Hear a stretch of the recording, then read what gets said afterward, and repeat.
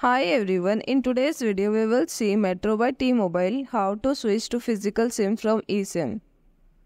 Log in to the Metro by T-Mobile account, choose Update Device option to switch the physical SIM to eSIM.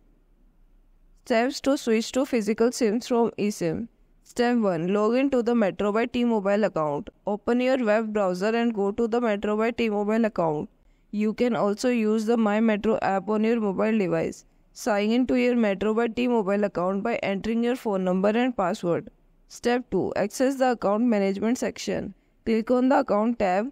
This will take you to the account management section. Click on the account option button. Step 3. Give request to switch SIM. From the drop-down menu, select the switch phone option. Select the line you want to switch and choose the update device SIM. Step 4. Select your line. Choose the line you want to switch from the list of available lines. Ensure you select the correct line to avoid any issues. Click on the Update Device SIM button and initiate the process to switch from the eSIM to physical SIM. Step 5. Buy the new physical SIM.